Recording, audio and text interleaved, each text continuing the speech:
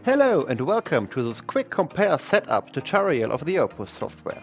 First, you have to open the quick compare setup. The window starts with the method tab. Here you can either load and edit an existing method or create a new one. If you load a method, you will get some information about it, for example the data block type. If you want to create a new method, you just have to type your method name in the description. The three lower options will be topic later in this video.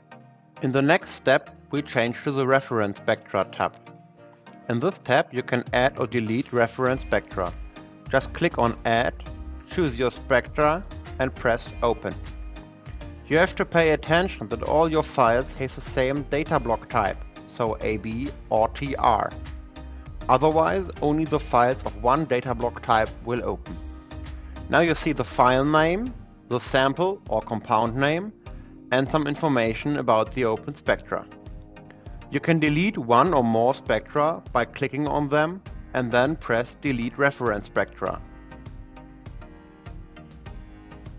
So now we get to the Parameters tab.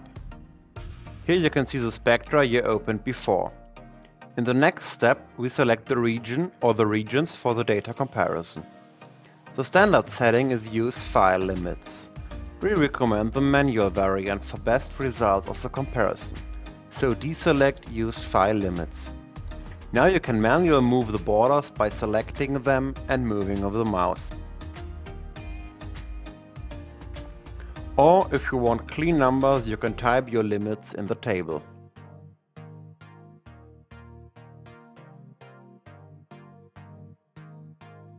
If you want two different areas for the comparison, you right-click in the gray area and select Add Region.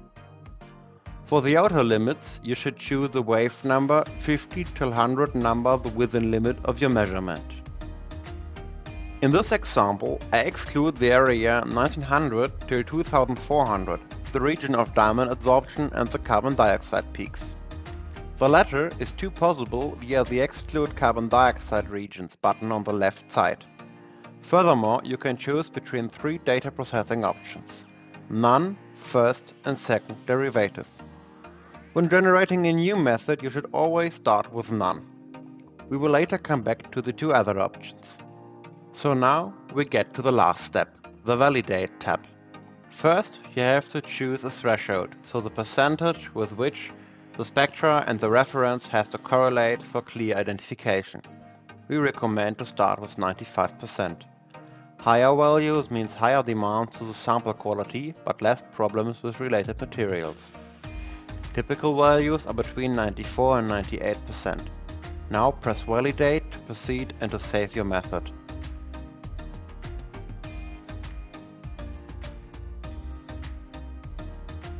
Afterwards, you will receive a green and a red list. Every red entry means that spectra are too similar to identify them with a given threshold. Via left-clicking at the plus, you can see the percentage how alike they are and to which spectra. Goal is that all entries are green. There are a few possibilities to get there and you can combine them. The first and easiest one is to increase the threshold. This only works if the new value is higher than the correlation value. Furthermore, it changes the requirements to the sample you want to test. In this case, this option won't work because the correlation is higher than 99%. The second option is data preprocessing. Go back to the Parameters tab and choose the first or the second derivative. The benefit of a derivation is that it makes it easier to separate between similar spectra. However, derivation increases the noise and you might get problems with spectra with broad bands.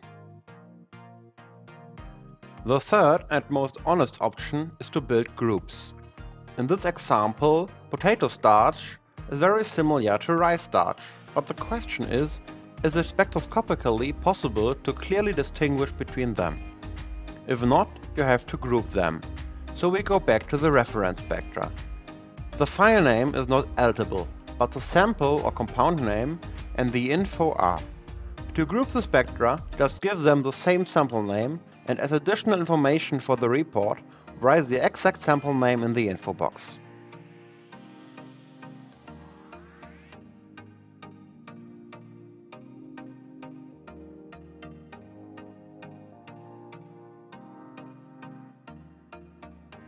Afterwards, go back to the Validate tab and press the Validate button again.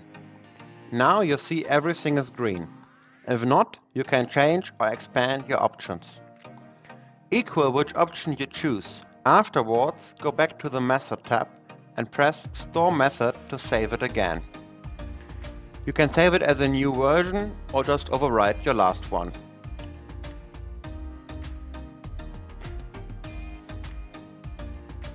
The method is now ready to use, for example in OPUS TOUCH.